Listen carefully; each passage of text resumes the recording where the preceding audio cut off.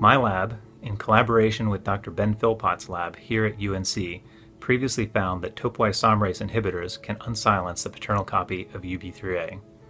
However, we also found that these drugs affect a number of other genes in neurons. My lab is going to use new technology called CRISPR-Cas9 and a new approach to unsilence UB3a. This new approach is called a genetic screen. We know there are more than 20,000 genes in the human genome.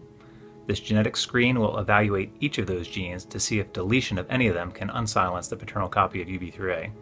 This novel approach has not been conducted before with neurons.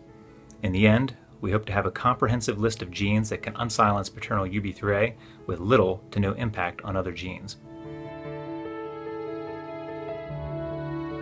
I'm excited to hear that the Angelman Syndrome Foundation decided to fund Dr. Zylka's recent proposal. Building on work in which he and Dr. Ben Philpott showed that topotecan could be used to turn on Dad's copy of UBE3A, they reasoned that this approach also turns on other genes.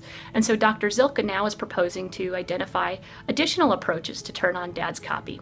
This is important work to help us identify how Dad's copy gets turned off in the first place, how Dad's copy can then be reactivated in different ways, and hopefully these new ways of reactivation might be more specific and not have as many off-target effects on other genes in the genome.